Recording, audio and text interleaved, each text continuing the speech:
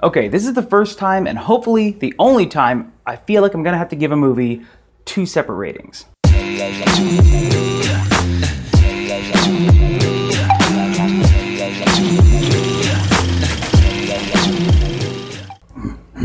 War for Planet of Ape. Let's do it. So the prequel trilogy for Planet of the Apes is complete. We've seen Caesar go from a child experiment to a father to the undisputed ruler and respected leader of the apes. Well, he was well respected before, but now he's kind of reaching that place of almost mythological state where humans are hearing stories about him, but they're not even sure if he's alive anymore. And time has passed. I mean, from the first movie to the second, I think it was 8 years, and I think from the second to the, I read somewhere it was like, in totality, it was like 12 years have passed. So it's been a while. If I don't have that timeline perfect, sorry. So between the second movie and this movie, another few years have passed. This movie does have a bit to do with the simian flu. It's back and it's wreaking havoc on humans and humanity, and people are just not having a good go of it. Caesar and his tribe have become very efficient, well, even more efficient, at defending themselves, and at this point they really just want a way to live in peace. If you remember from the second movie, Caesar basically says, look, we didn't start this war, but we'll fight if we have to. I did not start this war. I will finish it. But Caesar has been in this since the beginning, and at this point you can kind of tell he's just tired. He's tired of this bullshit, and he really just wants to live in peace. Woody Harrelson plays the leader of this militaristic group. He's just known as the Colonel, and he's basically hell-bent on regaining control and not letting the apes rule the planet. But damn if I can't tell you too much more without giving the plot away. That being said, there's something you should know before going into this movie. It is a very good movie. It's a very deep movie. It's an examination of the light and dark places in humanity. The links that both will go to in attempting to preserve that of which is most important to them. I'm having trouble connecting to the internet. Take a look at the help section in your Alexa. Alexa, shut up. But is this movie the movie that the trailer showed me? I mean, this is War of the Planet of the Apes. I went down expecting to see, Dawn of the Planet of the Apes, but more. About halfway through the movie, I started to get this feeling and started to realize, okay, this isn't gonna be what I thought it was gonna be. I was watching a really good movie about the struggle to survive, and the fine line between revenge and vengeance, especially when it comes to Caesar. Which is great, that's all great, it's just not the movie I was expecting to see. At the beginning of the movie, this just heart-wrenching, heinous situation goes down that just sends Caesar off. And Caesar is hunting down the Colonel, played by Woody Harrelson, to get his vengeance. Now, amongst the humans and the apes, Caesar has always been known as the sensible one. The one who keeps trying to find a way to coexist with humans. We are not savages. Apes fight only to survive. But in this movie, more than Dawn of the Planet of the Apes, you really find yourself saying, screw the humans. Humans suck. Kill the humans. We created them. But now,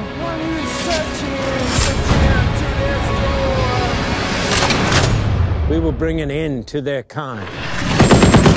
Caesar is 100% pushed to his limit and beyond in this movie. And as much as I wanted there to be this just epic war, i.e. War of the Planet of the Apes, where the apes just take the humans out, it just never really happens. Now, before you get upset, I haven't spoiled anything, I haven't ruined anything, there's plenty that happens in the movie. There's some really sweet, I'm trying to do a review right now. There are some sweet battles, there are some gnarly explosions, that's great. They're in the trailer, so you know what's coming. And again, since I don't want to ruin anything, I am painting with large plot strokes here. A couple of performances and standouts that have to be pointed out. First, you know it's coming, Andy Serkis. The guy is just an amazing actor. And yeah, he's in motion capture, but it's still him. The performance is still him. The nuances, the idiosyncrasies, all that is still Andy Serkis. The guy says more with his eyes than any actor that I can think of off the top of my head, and all the other performance he gives is just the cherry on top. He's just freaking amazing. If for some reason I just went over your head and you don't know who Andy Serkis is, really? Andy Serkis plays Caesar. He's also played King Kong. He also was Gollum. So if you saw any of those and you thought, that's amazing, that's Andy Serkis. Now, until like an hour before I went into this movie, I didn't know that Steve Zahn was in this movie. If you don't remember, he was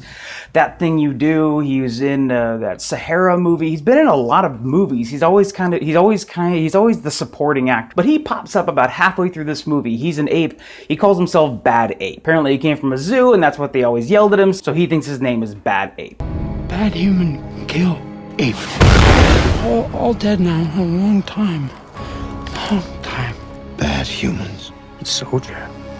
And next to Caesar, he may have been my favorite character in this movie. And he's just the sweetest, most non-confrontational ape that you're gonna meet. He's just so damn sweet. Funny monkey. But seeing Bad Ape, knowing it's Steve Zahn, it was a really sweet performance. Really top. Way to go, Steve Zahn. Now there's this whole major part of the plot that was really, it wasn't in the trailer. It's this whole situation that's driving the Colonel and his army's actions. But I can't really go into that because it wasn't in the trailer, and that plot point might ruin the movie for you. There's also some inner conflict among some of the apes that wasn't in the trailer, and I can't tell you or I'll ruin that plot for you. So there's a lot I can't tell you because I'll spoil a lot of the plot points of the movie for you. War of the Planet of the Apes has some very strong underlying, or maybe on the surface, themes exploring the limits of humanity. Sacrifice, politics, what is it to be human? What is it to be a higher species? What constitutes a greater intelligence or more benevolent product of nature? Sound deep? That's because it is! So I hope you're getting the picture that this is a fairly complex movie. So this is why I feel like I need to give this movie 2 ratings. One for the movie I thought I was gonna see, and one for the movie it actually was. So as always, it comes back to that main question of, was I entertained?